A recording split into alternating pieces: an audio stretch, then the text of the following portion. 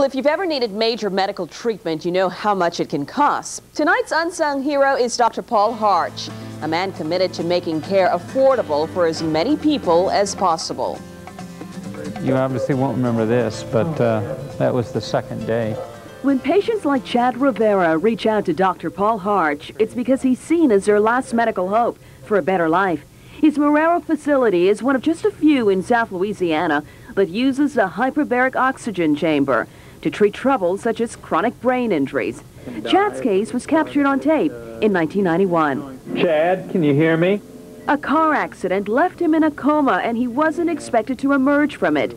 Then he began the hyperbaric treatments, breathing oxygen, pressurized anywhere from 1.5 to 3 times the normal atmospheric pressure. Within 2 months, he was up and walking.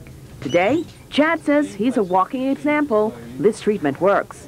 I go to work every day, 5 days a week. I can go play tennis if I want to. I can go golfing if I want to. I can do anything.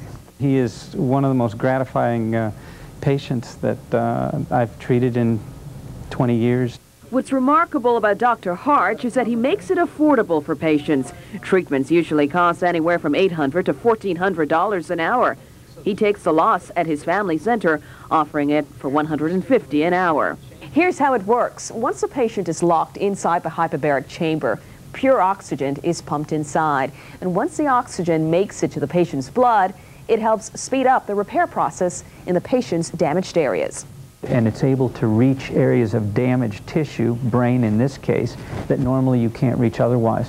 The treatments last on average 40 minutes, at least 5 times a week. Hi, Jacelyn, how are you? 7-year-old Jacelyn Mall is another success story. The now outgoing autistic child showed us how she used to get in for treatments. Can you look at the light? This was Jacelyn at age 3, no eye contact, very withdrawn and unable to walk.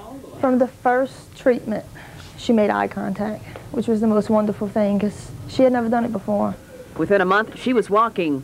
It's why patients call Dr. Harch a godsend. He says it's the success stories that make his work so gratifying. The impact it has on these people's lives is just so moving that I can't help it. I'm committed to it.